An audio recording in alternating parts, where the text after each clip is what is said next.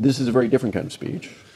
It is a profane, vulgar speech, lots of scatological references, the number of sexual references. We do know also that he wasn't really a profane speaker. He didn't speak like that normally. He used to practice in front of the mirror. And look, the other wonderful thing that he does in this speech is the gift that he leaves them with at the end, is what you can tell your grandchildren.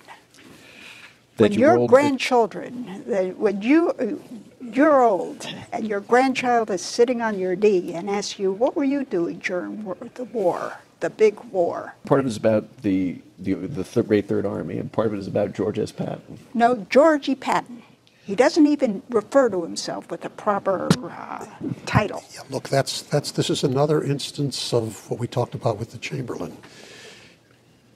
Patton is trying once again to dissemble, in part dissemble his superiority, and make a team in which they are members of his team and he is one of them. And it's not just that they're going to remember that they fought with George E. Patton, but they're going to swear like George E. Patton when they're talking to their grandchild. And that I'm not so sure. Well, but that's what he has them say.